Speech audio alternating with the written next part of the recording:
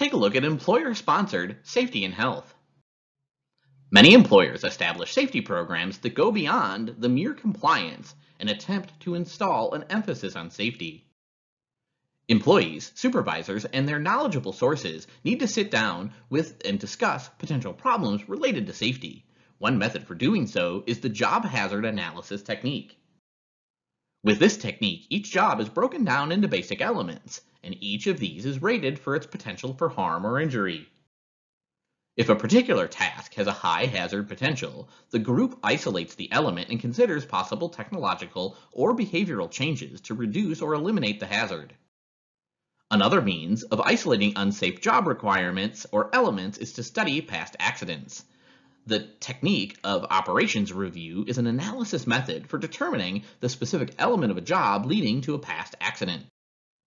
Job analysis may be entering a new level of sophistication thanks to the development of wearable devices that contain sensors and monitors for gathering and communicating data related to worker safety.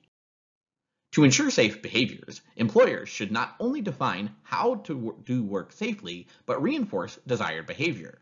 One common technique for reinforcing safe practices is by implementing a safety incentive program. Training programs and incentives should take into account workers who are at the greatest risk of injury.